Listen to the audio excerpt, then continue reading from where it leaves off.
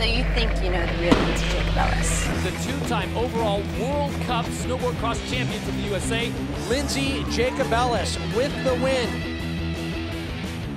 But there's a whole other side to my world.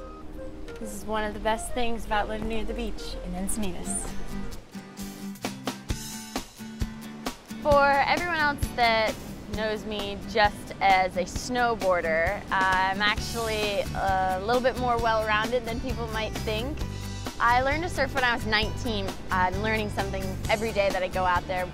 When I first started snowboarding, I was not good at it at all, and it was very frustrating to even consider spending a whole day snowboarding. I kind of kept snowboarding in my back pocket for, a couple of years. Once I started excelling a little bit and then entered those little local races, it was only then that someone from Stratton Mountain School actually realized that I had some potential and wanted to take me under their wing for the first little national race, and I did really, really well, and that was pretty much how it all started. I definitely never thought that I would have this kind of lifestyle, constantly traveling, but then having summers in California.